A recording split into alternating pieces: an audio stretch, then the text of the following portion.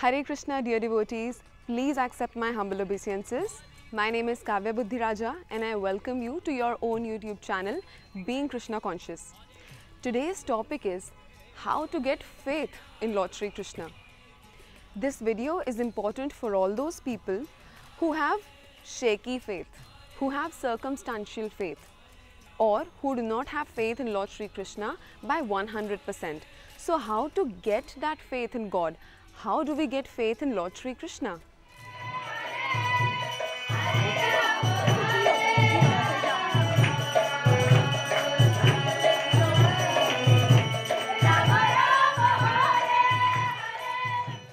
How to get faith in Lord Shri Krishna? This question was asked to Sripad Aindra Prabhu once during one of his lectures. One Mataji asks, Aindra Prabhu, is there any new secret to restore the faith in Krishna? The exact words of Sripad Aindra Prabhu were, there is no new secret to this, please. Aindra Prabhu said that faith comes by experience and experience comes by applying the process.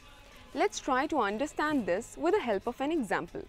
Supposing I give you a glass of milk and I tell you to give me yogurt and butter out of it.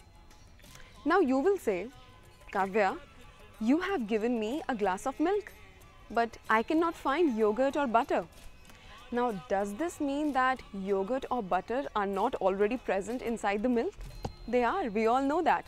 But how do we get them out? We need to apply a process, and that process is called churning.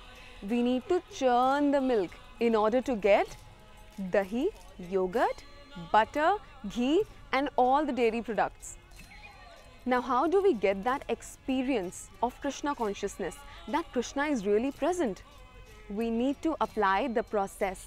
What is that process? The process of churning the milk of our hearts, the process of churning the milk of this material existence.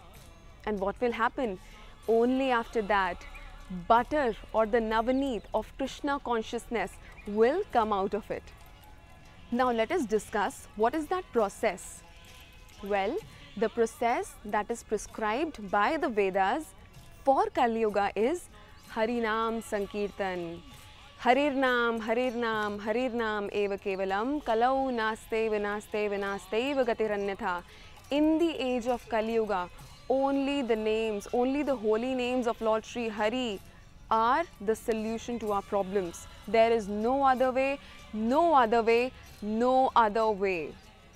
Golo kera premadhan, Hari Naam Sankirtan. This congregational chanting of the Lord's holy names is not any mundane Bollywood singing.